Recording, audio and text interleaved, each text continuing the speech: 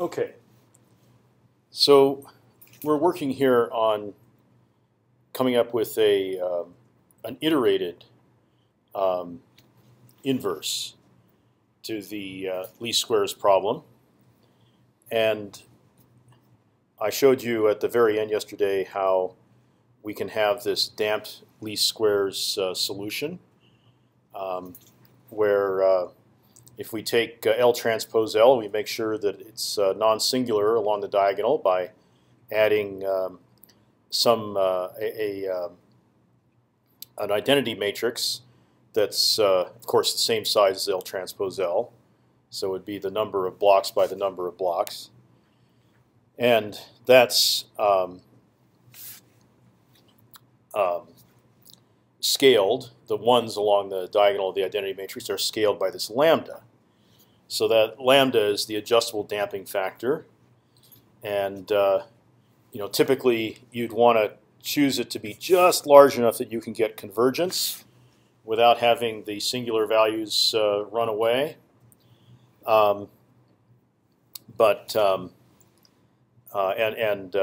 destroy the inversion. But you can also choose lambda to be quite large. All right, and that's a strategy that Claerbout advocates actually in PVI, his PVI book. And what you get then is you have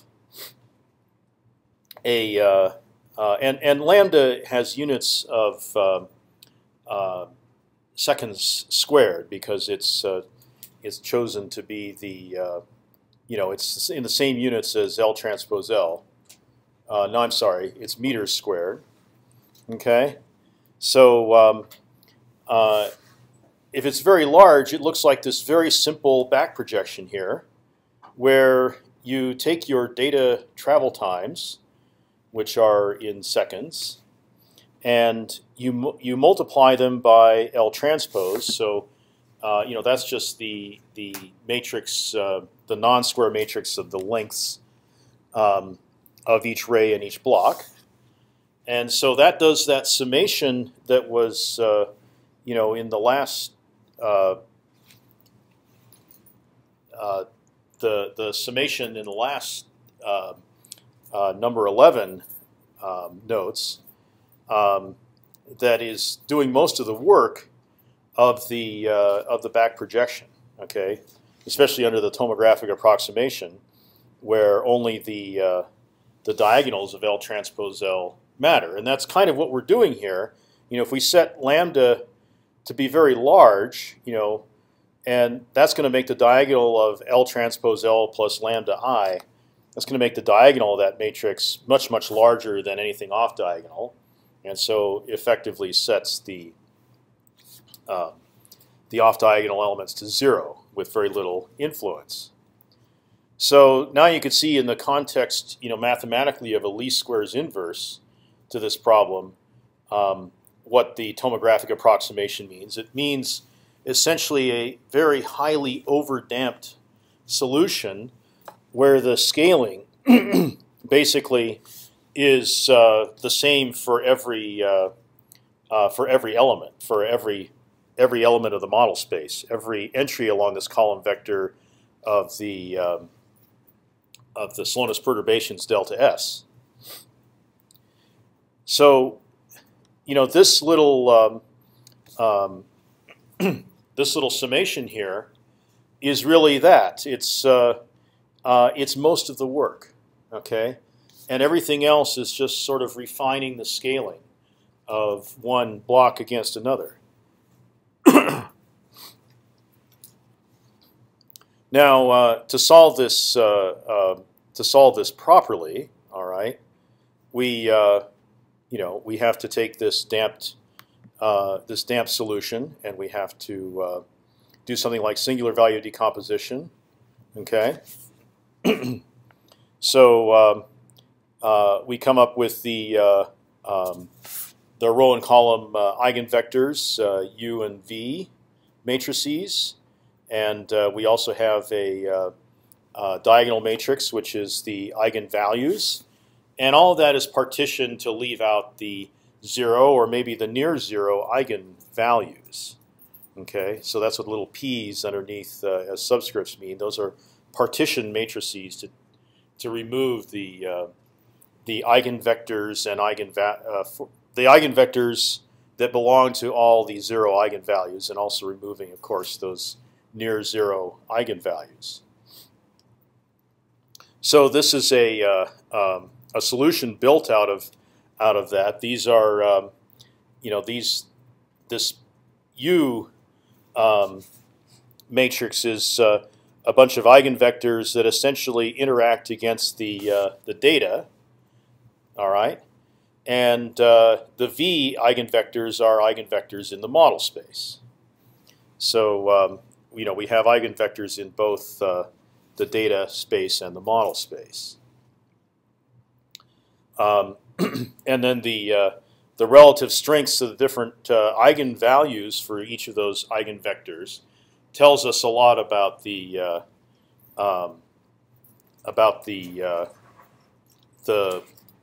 relative influence of those different eigenvectors. So it's very important to look at the null space of V. This is the null space of the model. There's also what you could call a null space of the data. So these are the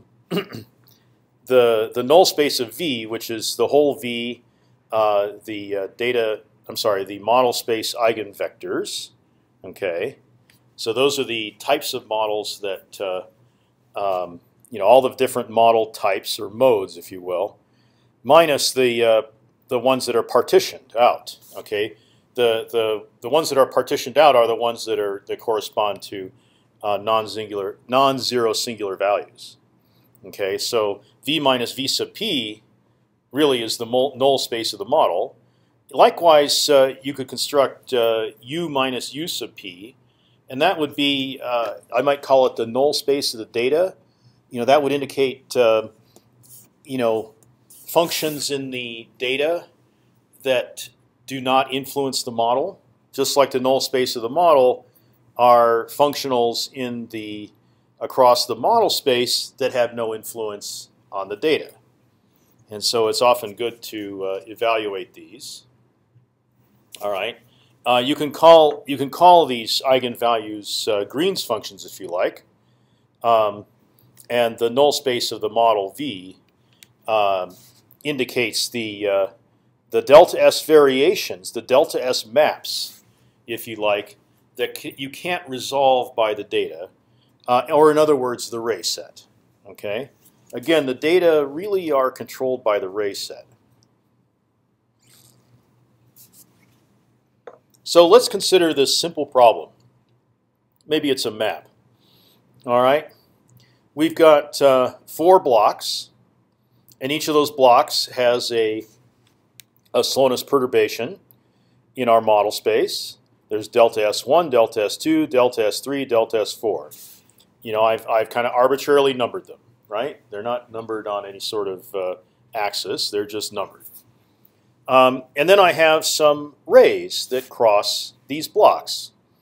There's observation 1, which leads to delay delta T1. There's delta T2, which and you can see the ray crosses blocks 2 and 3. Delta T3 and delta T4. All right. So this, geophysically, this is a pretty good case. I mean, we have all of our blocks have rays in them, and in fact, all of our blocks are connected to other blocks by rays. So this ought to be a pretty good case. Okay, we only have 4 model parameters to find, and we do have 4 pieces of data to use. So it's the number of equations matches the number of unknowns, and that's all good.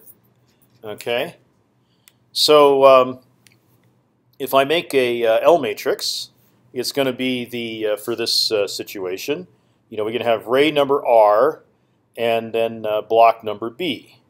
So let's see. The way I've set up this matrix, that's the blocks. This row, the first row, the row on the left is for block number 1. The row on the next row is for block number. I'm sorry.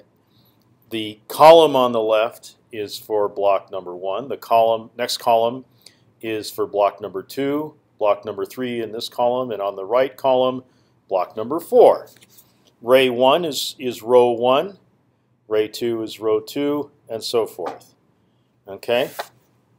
So that's how. And notice, L gets multiplied by the column vector. And so the column vector of blocks gets, which is 4.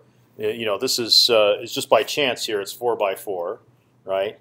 But the column vector of 4 blocks gets transposed and laid across the first row, dot producted with it, and that results in the first delay delta t in the column vector that's on the left, if you remember how that works. Okay, so R, the information matrix, L transpose L, is the number of blocks by the number of blocks, so that's also 4 by 4. Okay, and so now we can examine each row of the information matrix. All right, and this row here is for block 1. That's for block 2. That's for block 3. That's for block 4. Okay, so let's take say row 1 for block 1. Okay, so there's now our map. In our geometric situation. Given the blocks and how they're numbered, this is where the blocks are located on the map. And so the row of the information matrix for block 1 is telling us, all right, if we have a slowness perturbation that's only in block 1, and we do the back projection, okay, it's going to look like this. Okay, so here's the map of the first row of the information matrix. The one that's for block number 1. Okay, the first row has 2 for block number 1. Put that in there. Has 1 for block number 2. Put that in there. Has 0 for block number 3. That goes in there. Has 1 for block number 4. Put that in there. Okay, so that's. I think you could see why this is called the point spread function. Okay, if you have in the real world, if you had data from and the only slowness perturbation was in block 1, then you see the what you get out of the tomography is, yeah, it's certainly, the delta S estimate map is certainly concentrated at block number 1, but it's also drawn out along the predominant ray directions. Okay, so it's a point spread function. We put a point on the map, and this is the spread we get out, the blurring of the tomographic inversion. Okay, very naturally along the predominant ray directions. Let's look at putting a point at block 2. Okay, so that's the second row of the R matrix. Block right. Block 1 gets a 1. Block 2 gets a 2. Block 3 gets a 1. Block 4 gets a 0. All right. So again, the point is spread out along the predominant ray directions, and you see this, now prominently. You see point spread functions, as artifacts in all tomographic results.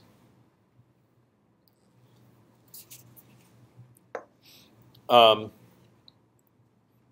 my advisor Clayton, I walked into his office one day, and he looked up from a piece of paper on his desk, and he said, I just did a singular value decomposition by hand of this L transpose L, right? Because the the SVD depends entirely on the information matrix R.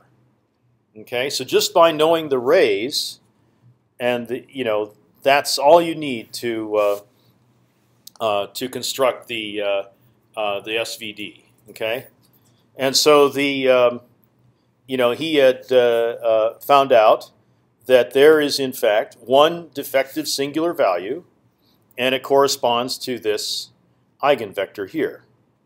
Okay, so block 1 gets a +1, block 2 gets a -1, block 3 gets a +1, and block 4 gets a -1. Okay. So any delta S variation, of a structural map of that type, if it's +100, -100, -100, +100, right? Any scaled version of that configuration, that mode, if you want to call it that, you can't constrain with that ray set. Okay. Does somebody want to suggest a ray that would constrain this defective singular value? Yeah. Even one of the diagonals could constrain it, at least partially. So then it wouldn't be a defective singular value. It might be a very small, a very large, it might be very near singular. Okay, so dividing by it might not be a good idea, but it's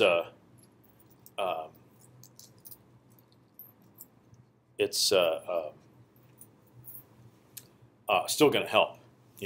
Wouldn't be exactly defective anymore. Yeah, I don't have quite the brilliance that Clayton does. Most of my fiddling on pieces of paper when I have to do it just involve simple geometry problems, trigonometry problems. So I had to work out an AVO relationship, angle versus offset for dipping reflector, and watching the midpoint climb the reflector as offset increased, and neither me nor any of my colleagues at Victoria could find any reference to it. It's very simple geometry, but it took me 3 pages of trigonometry to work out. Probably just because I wasn't doing it efficiently. So John, that's kind of the guess and check way. But how do you compute these if I gave you a 40 by 40? And how do we pull out the null space? If you look at the, you could use MATLAB, right? And MATLAB would probably work on a 40 by 40. So you just break it into all the different sub-blocks and then get the eigenvector? All you have to come up with is the L matrix, right? Then you use MATLAB to figure L transpose L, and then you shove it through SVD routine. Now, Christoph Stork did this for his thesis, and his model was hundreds by hundreds, and he used a Linpack. It was software written by computer scientists at I think Los Alamos National Lab. So he used that on a Cray, which probably had a whopping 100 megs of RAM, at the time. He used that on a Cray at Chevron and La Habra to do his thesis. So he has I might show you some of these results, but they're very interesting.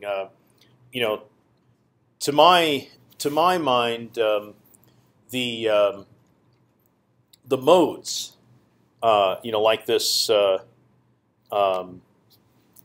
like this defective singular value, the eigenvectors themselves, they look very much like Fourier modes, 2D Fourier modes. spherical harmonics, that sort of thing, drumhead modes. So I think the and if you can Fourier transform your matrix in the right way, I think that would be the key to to getting the SVD, because then you can solve it in the Fourier domain. I'm not sure that's true, but the eigenvectors look very much like Fourier modes, and I can loan you Chris Stork's thesis, and it's full of them, just absolutely full of Fourier modes. He printed a lot of them out, and it's pretty impressive. He printed out a lot. The ones that were best constrained, a few examples of the ones that were reasonably to poorly constrained, and then he printed out a bunch of examples of ones that were unconstrained. And very interesting thesis that way. I'm sure now you could do it on MATLAB on a laptop.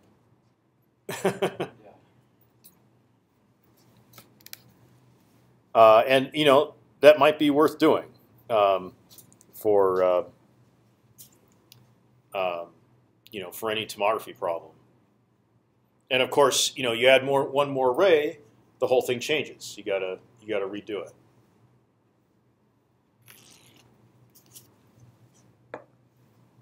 Okay. So Humphreys and Clayton many years ago had had a good solution for for an iterative back projection solution.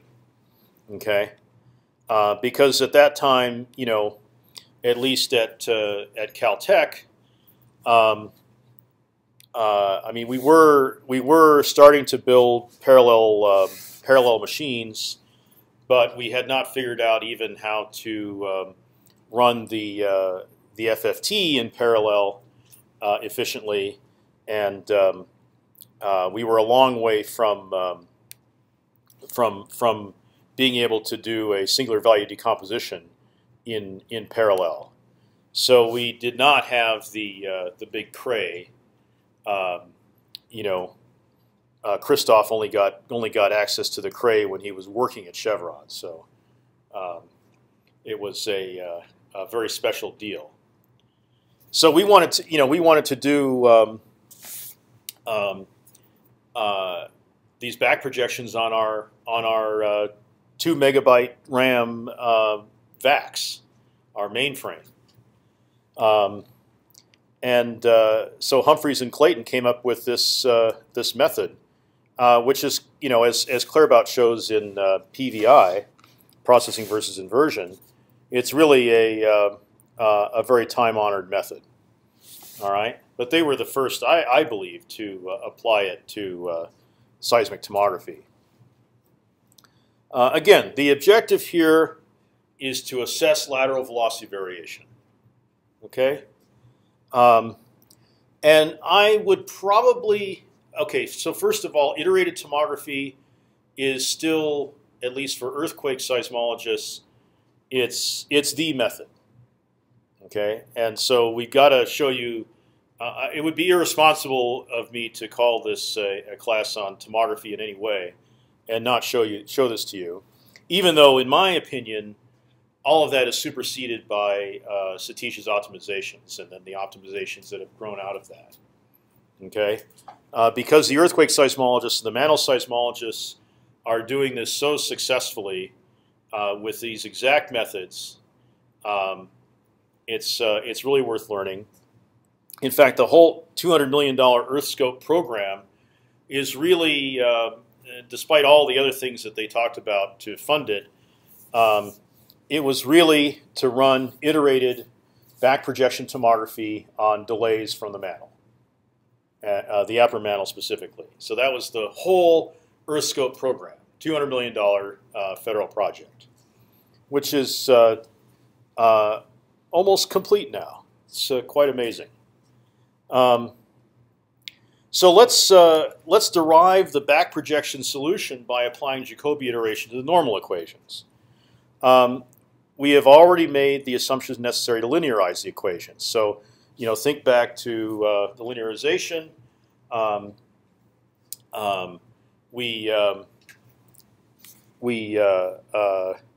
So we haven't said yet, are we changing the rays between iterations? We might or we might not. Okay. We might just have rays traced through our reference model, and that's it. Okay, and that's still, it still may or may not be necessary for any particular seismological tomography. And you have to, that's one of the first things that I read a tomography paper to figure out. What's the degree of velocity variation they have? How linear is the system? And should they be re-ray tracing and going beyond the linearized? Okay, so we need the linearization assumptions, basically that the slowness perturbations are much, much less than the slowness. I say no more than 5%, and that the delays are much, much less than the total travel times. Again, less than 5%. Okay. So we have this. The normal equation is written like this: L transpose L times the slowness perturbation column vector is equal to L transpose times the data column vector, the delay column vector. And let's rewrite it. Okay, we're going to use the tomographic approximation. Okay, which involves the diagonal of L transpose L. Okay, so let's let's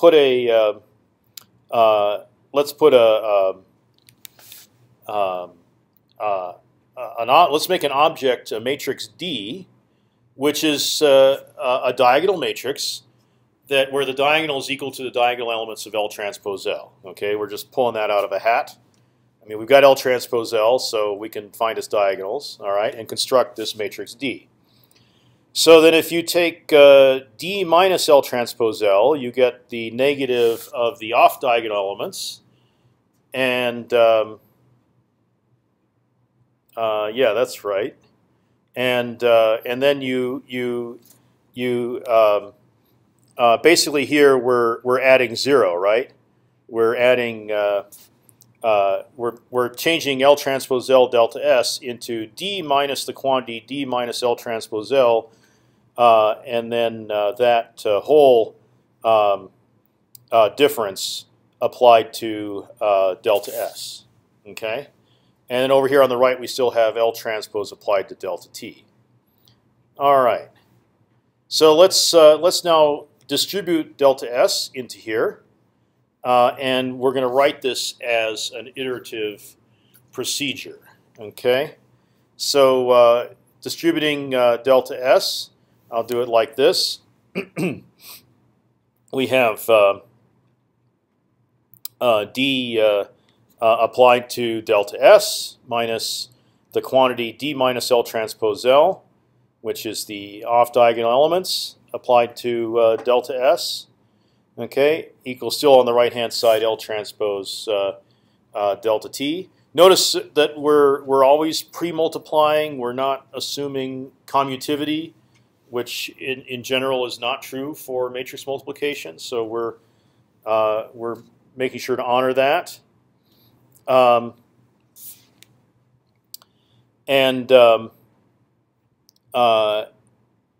Then we have. We'll just slightly rearrange this. That we have D delta S at iteration k is equal to L transpose delta T, and you should recognize this as the back projection, right? This is the next iteration, right? Delta S is the next model. Delta SK is the next model, okay? Plus what? What's the correction to the back projection to get the next model? It's D minus L transpose L, all applied to delta S at the previous iteration.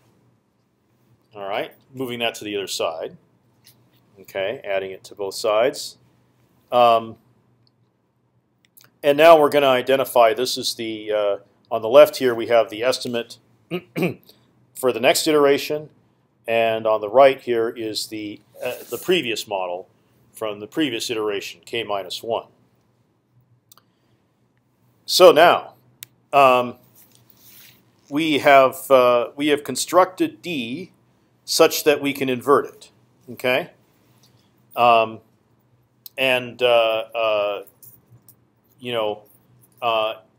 inherent in here and unstated is the partitioning, because there's always blocks that have no rays in them, and we're just partitioning those away. We're going to ignore them. Okay, so really it's a partition D, and everything else is partitioned too. But this is the part that we're partitioning in. Okay, so we invert. Of course, you have a non-singular diagonal matrix. It's very easy to invert it. So we pre-multiply everything on the every term by D inverse. D inverse times D, of course, is just identity. So we drop the identity, and so we have here our solution for the next model, delta S at iteration k. Okay. We have D inverse times L transpose delta T. That you should recognize as the back projection. Okay. So D inverse is basically that original back projection summation solution. The denominator, and then here's the numerator summation in that original back projection summation quotient. Now, what? And I had to correct this. All right. What you get here by pre-multiplying by D is you get I minus D inverse applied to L transpose L. Okay, applied to the previous iteration. All right. Now let's figure out. The tomographic approximation says that this here, which is D minus L transpose L, is 0. Those off diagonal elements. The tomographic approximation says those are 0. Okay, so according to the tomographic approximation, the back projection here would be the whole solution, the whole thing. All right, so this is the correction. What are we doing here? Okay, so this is mostly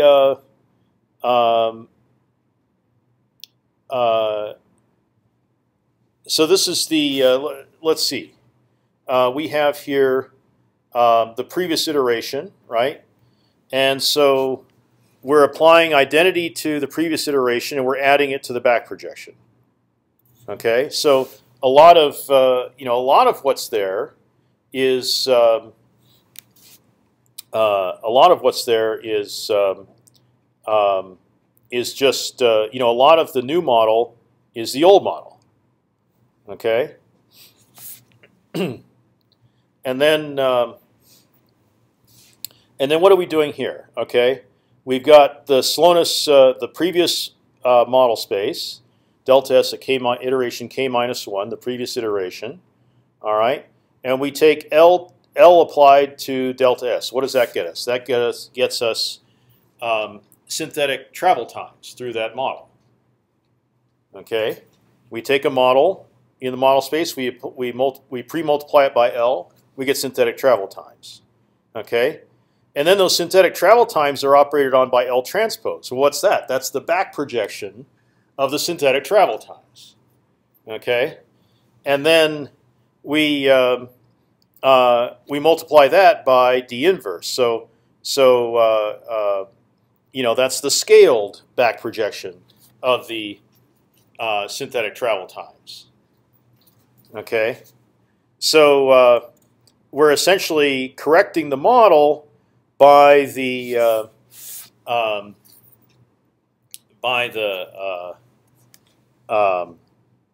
we're correcting the model by the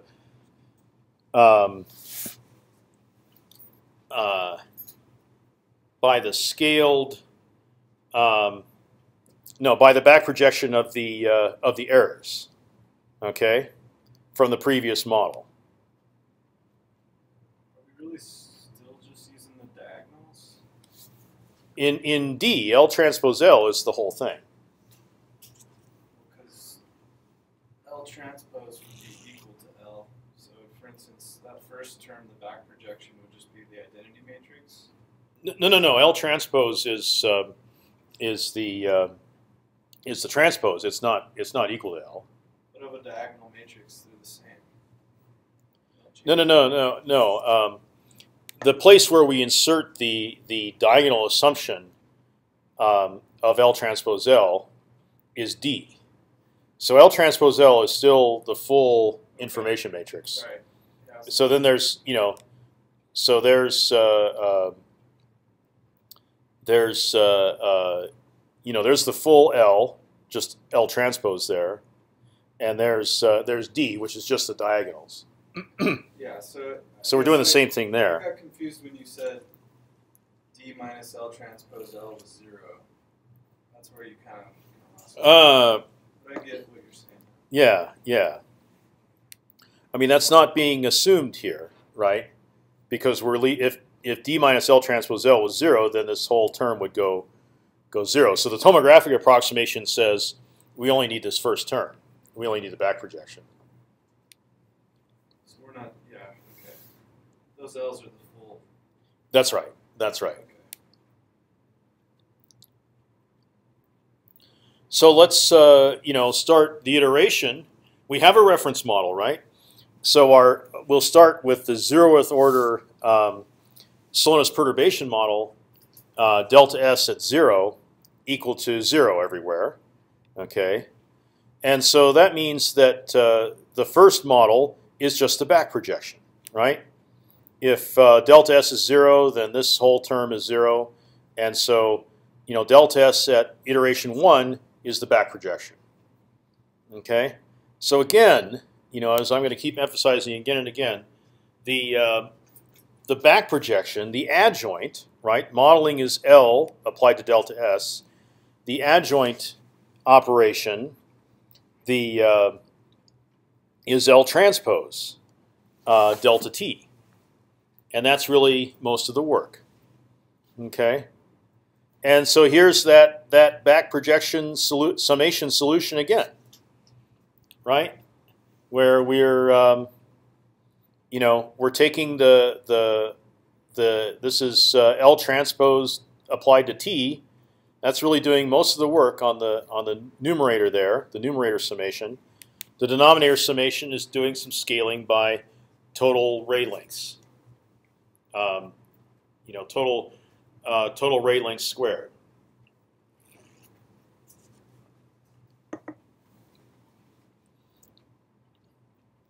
A principal advantage of back projection methods is that they process the observations sequentially.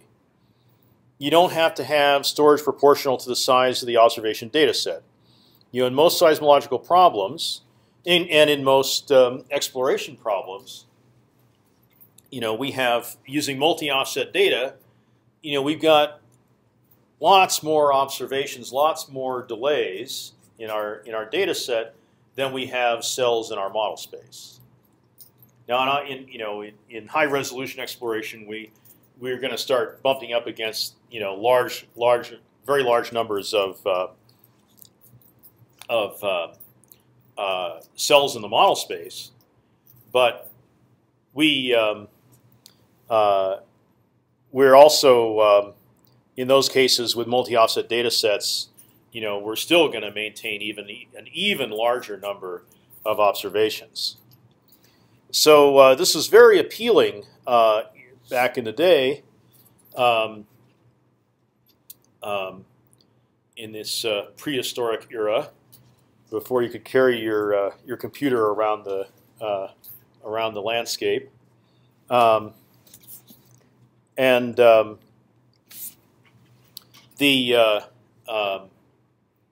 because it appealed to seismologists too, and really it's the foundation of the EarthScope project, the EarthScope Observatory, is that whenever there's a new observation, there's a new delay, and you redo the back projection.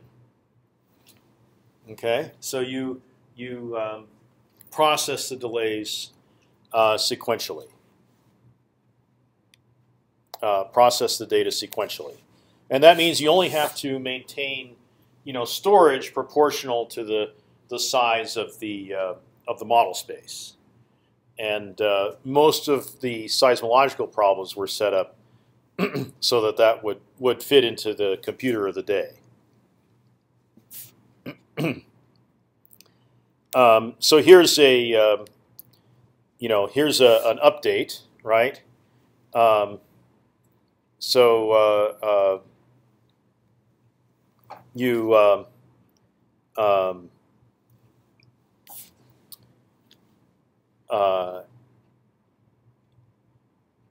It's about the if you want, it's about the difference between the synthetic right. You can generate synthetic times, okay, and for a previous model, and you can subtract them from the observed times, which is I'll just call delta t here, and then you do a d inverse L transpose applied to that, gives you a slowness perturbation, and you add that to that model that you derive from the time errors, okay, to the previous model, and that's your new model. And you can see that's really the same equation as this here, boxed in blue. So further iteration will yield some solution as a least squares inversion. Okay, and this has been shown to work by applied mathematicians for any linearized problem. Okay, so if the problem is really not that linear, then we can run into trouble. And we're going to explore in a bit, not yet, but in a bit, we're going to explore a lot more about how fast convergence is and how you get convergence faster and all of that. Okay.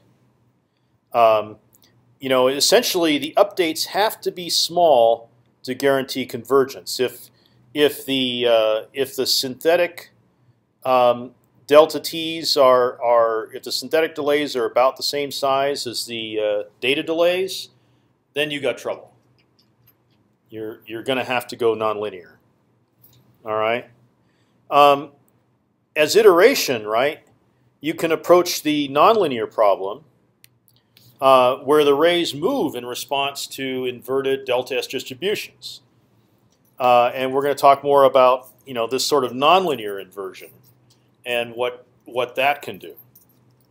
Okay, it is of course fraught with traps and all that, but you can try it. At least this gives you a very efficient way to try it. Okay, so you might poo-poo the simplifications that we make. You might diss them as being too simple, and maybe we did only do it 25 years ago because our computers were so lame at the time. But they also give you a tremendous ability to explore. Now that you have tremendous computer power, on your back, if not in your hand, you can really do some amazing things. You can do some amazing trials that we couldn't dream of. Taking our methods to their limits and finding out where they break. So this, new ray tracing for every iteration that's one of those opportunities. Redefining the L matrix at each iteration.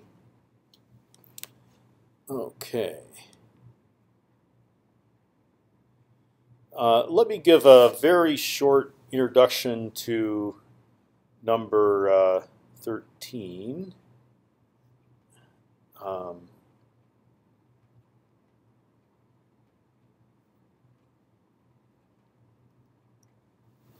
Which I'll go through tomorrow on Wednesday at 9.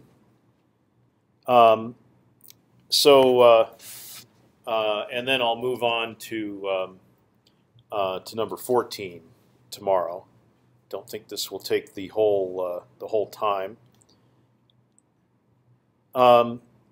Okay. So what I'd like to do is present to you Gene Humphreys' original thesis work, and this is out of his paper, I believe. 2, 3. That's probably no, this is probably directly out of his thesis. Okay. He was privileged to have what turned out to be a kind of a preview of what the EarthScope Observatory could do for us in the upper mantle. He had the Southern California network. So you can see it's a kind of blobby, elongated blobby distribution of stations. There are quite a few stations, and they, you could see it's at the time, and it still is, one of the most complete regional arrays. Okay, so the stations are fairly close together. They have fairly wide distribution over a few hundred kilometers, especially east-west. Not too bad a distribution north-south. All right. They include stations up in the UNR area as well, many of which they still operate. They've extended the network now. They've filled in a lot of these holes, along the San Jacinto Fault here. In the Death Valley area here, they filled a lot of holes. We have a lot of stations in these areas now, so you can combine the arrays in southern Nevada and in Southern California into a pretty good array. There's a Gutenberg-Byerly line between Berkeley stations and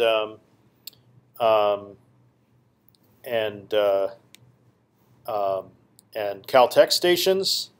That line's only been breached in the last, say, 5 or 10 years. Have people actually been using the combined data sets to do tomography up and down California? The development of the Southern California Earthquake Center, SCEC, that really perpetuated the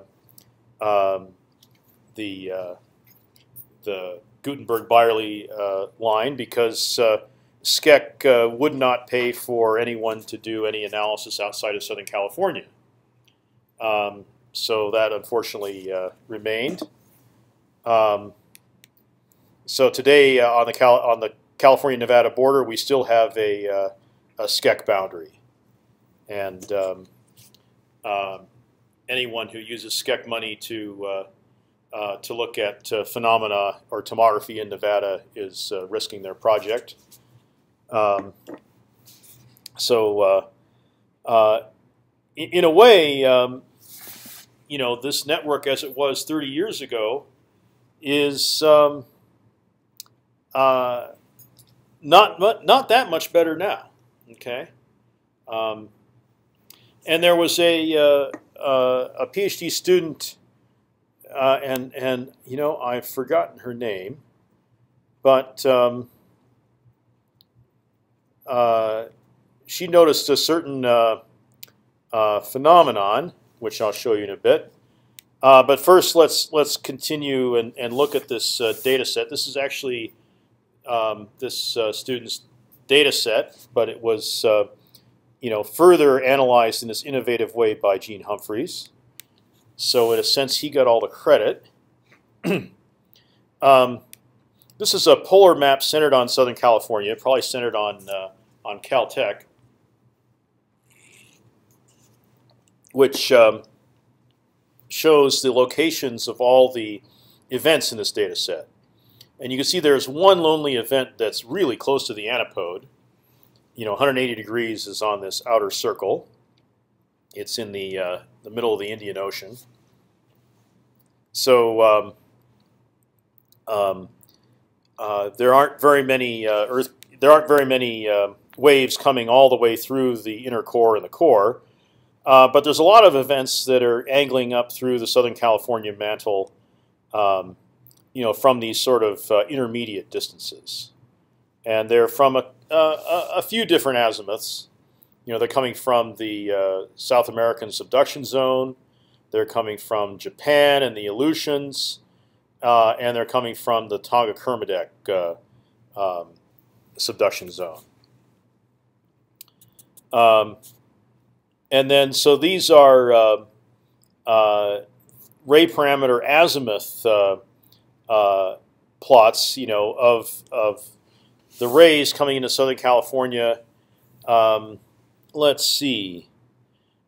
The inner circle is 5 seconds per degree.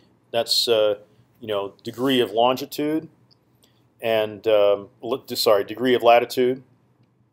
And this is 10 seconds per degree. So fairly mostly fairly high apparent velocities, fairly large p. So coming not straight up, but coming at a pretty good angle, a near vertical angle. So and I don't know whether Humphreys repicked the arrivals or not. I believe these are p arrivals. Yeah, there's almost 10,000 travel time residuals. Okay, and each ray has one residual to all these.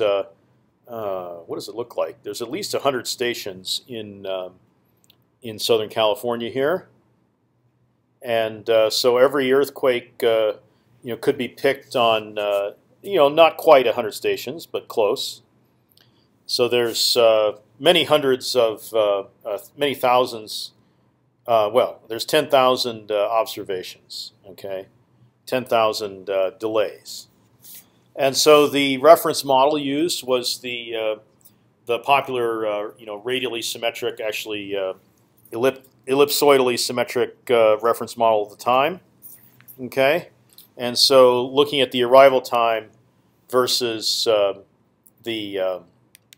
and subtracting the reference time, given the known location and time of the earthquake, that gives you the delay. Okay, positive delay is late. Okay, so most of the arrivals are late. You can see the actual peak is just slightly late, about 0.1 second. Almost all the delays are less than 1 second. Okay, but and this is important. They're basically, not quite, but basically centered around zero. What this says is that on average, the Southern California mantle is slower and delays earthquakes than the average Earth mantle. Okay, and in fact, another PhD grad, Marianne Walk, who's now at Sandia, I think. Yeah, she's at Sandia. Her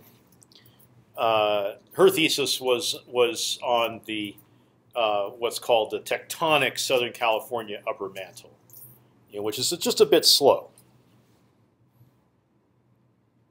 Okay, here's the observation And Gene's figure caption does not credit the original thesis. So maybe he had repicked all these, but he noticed the same phenomenon that this prior student did. So we have for a this is delta here. That's the distance in degrees of the earthquake. So 180 degrees is as far as you can get, right? The others, that's the antipode. This is the I think the one that's almost at the antipode, 175 degree delta. So the rays are pretty much coming straight up. Okay, the dark triangles are negative delays. Let's see. Yeah, they're early arrivals, and the open squares are late arrivals. So you can see across the transverse ranges of Southern California and extending out to the Channel Islands. Coming straight up, you've got these early arrivals, these negative delays that come from some high slowness. I'm sorry. Some negative slowness perturbation, which would be a high velocity. Okay. And then if you shift, and the delta is coming from Japan, only 82 degrees away. So really, the rays are coming, down the coast of California, in the direction of the San Andreas, actually. And what was amazing in that data set was how this early shadow shifts to the southeast. Okay, so we're looking at an object that's down in the mantle that's fast and producing these negative delays. It also starts to pick up this so-called Isabella anomaly, which wasn't figured out until about 15 years later. That's the fast eclogite peeling off the bottom of the crust that's been deeply buried underneath the Sierra Nevada mountains. Okay, so this thesis didn't constrain the Isabella anomaly, but finally we do have an explanation. Yeah, so that's the fundamental observation. Okay, you could see it, just by mapping out the delays, and so now let's. Here's the reference model. It's called PREM, and it's a slow reference model. It's adjusted to be the Gulf of California tectonic North America model of Marianne Walk. So let's see now what we can do with this delay set. So that'll be rest of that'll be tomorrow.